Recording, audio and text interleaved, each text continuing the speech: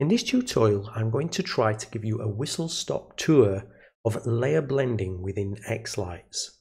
So specifically, I'm going to be covering this drop-down box within the layer blending dialog.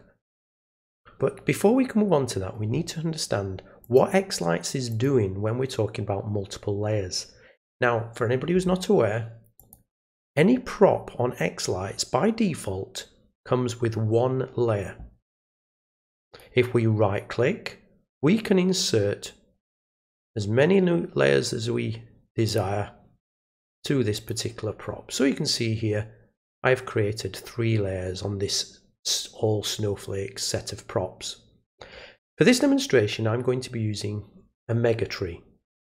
Now, when we have multiple layers, xLights interprets these layers in a certain way. And what it does, it looks at the bottom layer and it applies that effect to the prop. So in this case, we've got a simple spiral effect, a green spiral, on the lowermost layer of this mega tree. On the next layer up, I've got another simple spiral in red. So what will happen is if we put these together, which I've done in this case, I need to turn that movement off.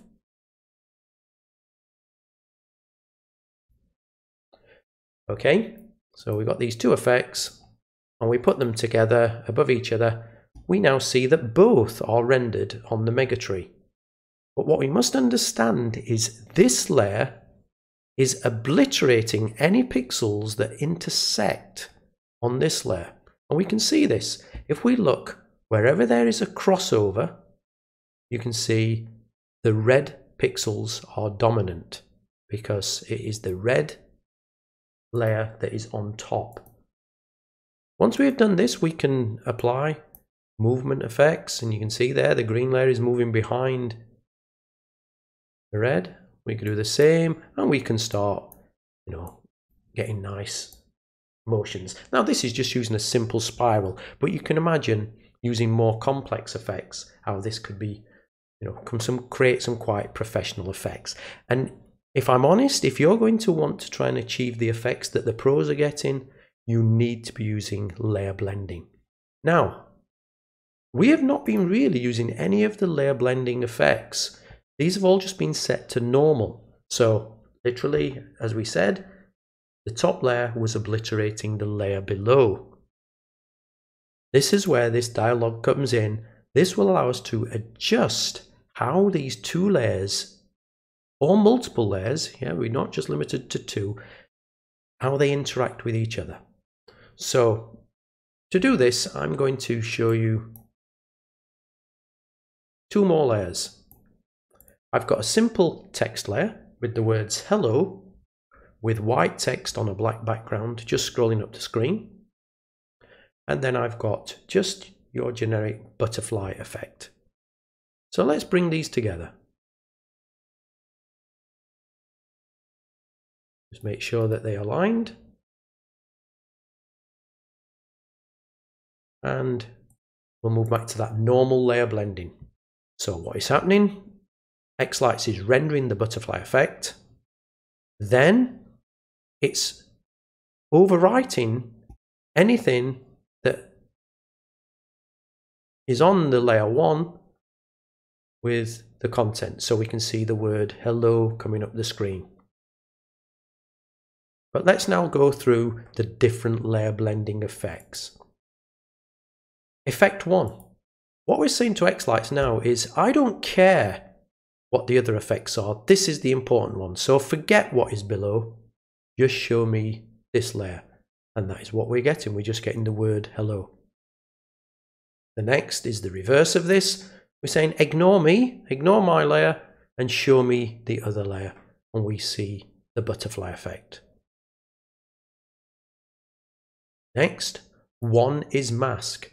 What we're saying now is wherever there are pixels illuminated on this layer, don't illuminate them on the lower layer, so mask them away. So effectively, we're almost cutting a hole in that butterfly effect. So what was our white text now appears as black text because they're being cut from the butterfly.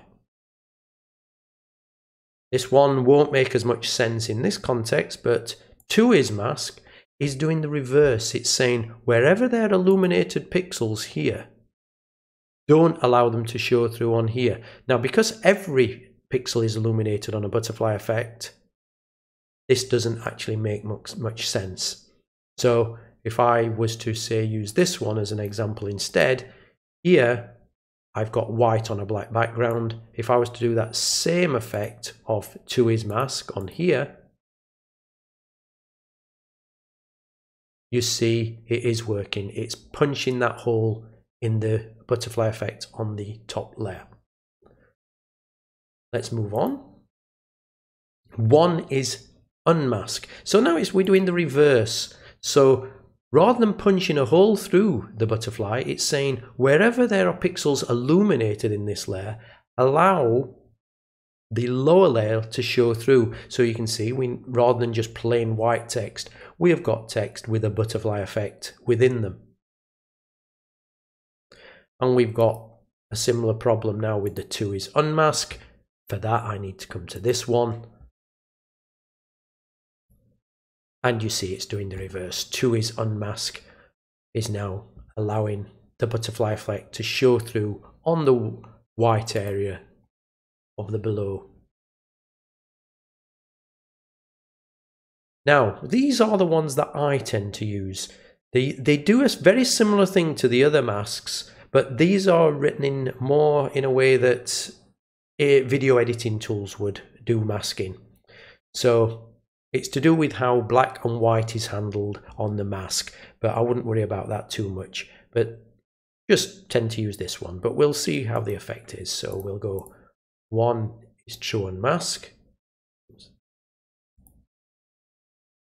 You can see it does the similar effect to the standard mask, and it's showing the layer below.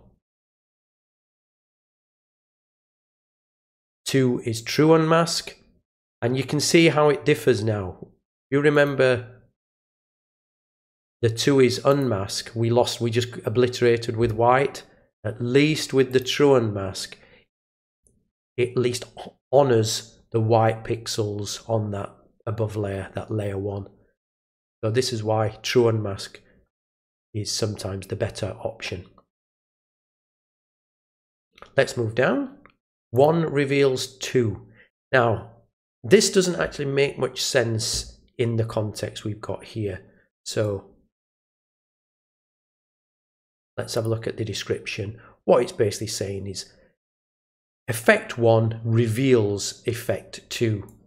So we want something more like this.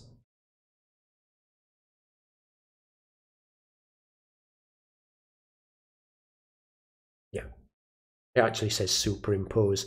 So this has more context when you're using more than 2 layers. But in this case, it is just doing exactly the same as if we use the normal render style.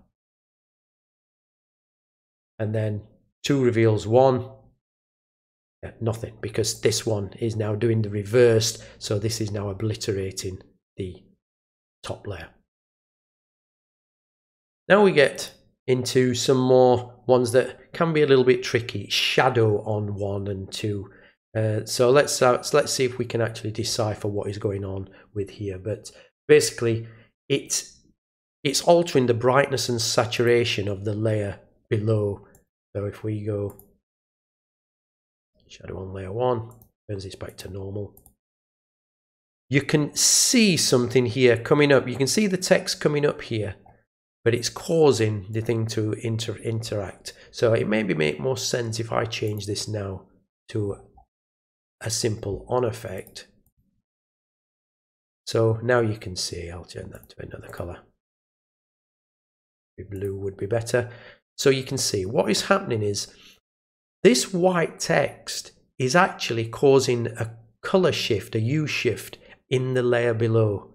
So this is blue. This was a white text layer, but when it casts a shadow on here,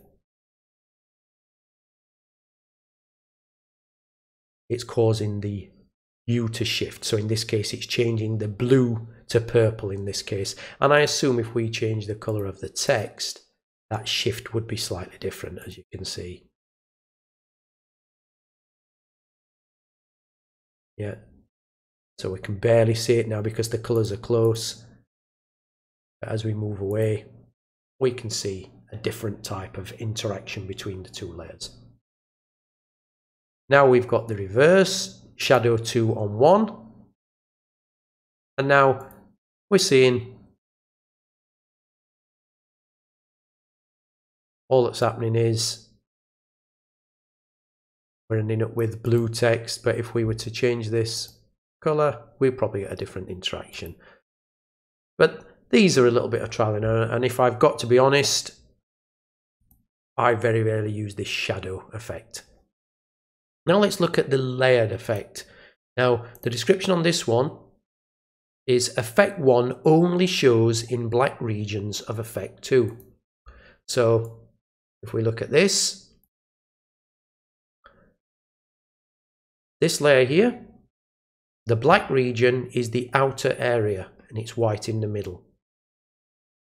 So if we go here, layered, that is what we expect you to see. So we can see that the lower layer is now obliterating that top layer.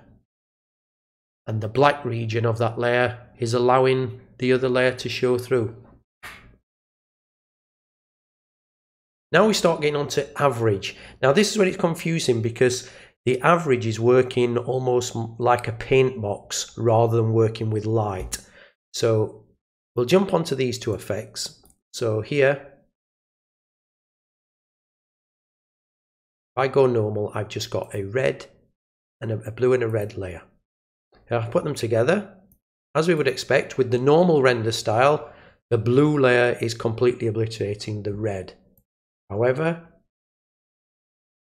if we put the average, it averages out those, so it mixes these two pixels like you're mixing them on a color palette. So blue and red tend to make a purple color.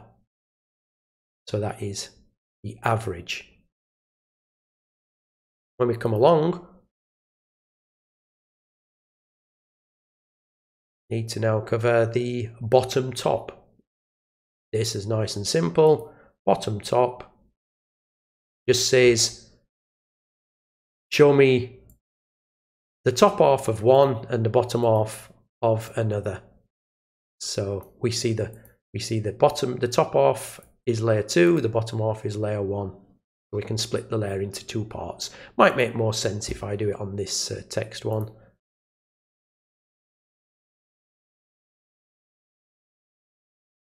Okay, so you can see the green layer is occupying the top part of the prop and the text layer is occupying the bottom of the prop. Same with left right.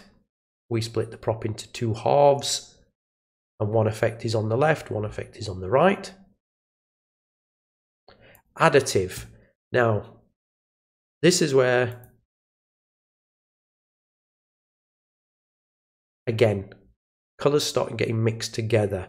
So we're saying, mix this color with this color. But you can see that the way it mixes is slightly different to that average effect.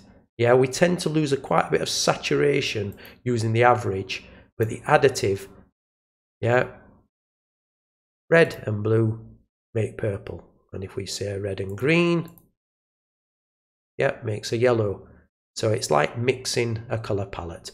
Now, this is very simple on a simple on effect, but you imagine on something like a butterfly, we can shift a lot of the colors. So you can see now what was a normal butterfly, when we apply that effect, we can shift the colors and make a different type of palette. Next one is subtractive, very similar, but here it's subtracting some of the colors from the top layer from the bottom layer, so you end up with a different color shift. Max and min.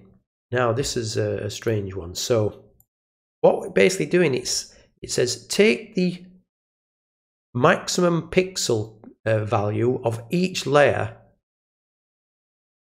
So here it takes 255 red, 255 blue, 255 green, and as we know, that makes a pure white pixel.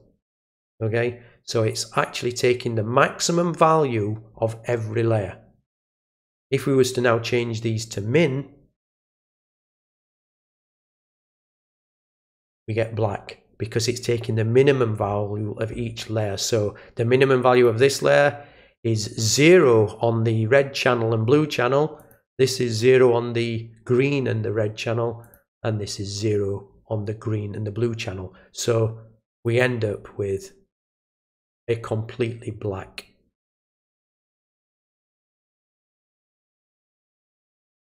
window, black prop. Okay, but obviously if these colors were deviated slightly from that, that wouldn't be the case. We would have some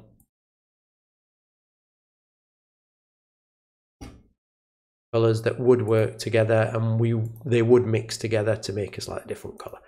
But there you go. So that is the min. But I've got to be honest, there's some of these that I don't use so often. Now, I know that layer blending can be very complicated, and sometimes, you know, trying to explain those was quite tricky, but I hope you have a little bit more of an understanding. But what I would say with layer blending, just experiment. So I'm just going to quickly show you. Just drop on a spiral effect. Increase the thickness a little bit, throw in some extra colors, put a bit of movement in there, then get that effect and paste it below on a lower layer. Flip it, then start playing with these blending styles, average, and alter some of the colors. And you we start getting different effects, and then if we start altering the movement and the thickness and all of the different effects, we start getting these different pleasurable patterns. Okay, so I hope you enjoyed that. If you need me to go into more depth, I'm prepared to do that as well, but have a great day.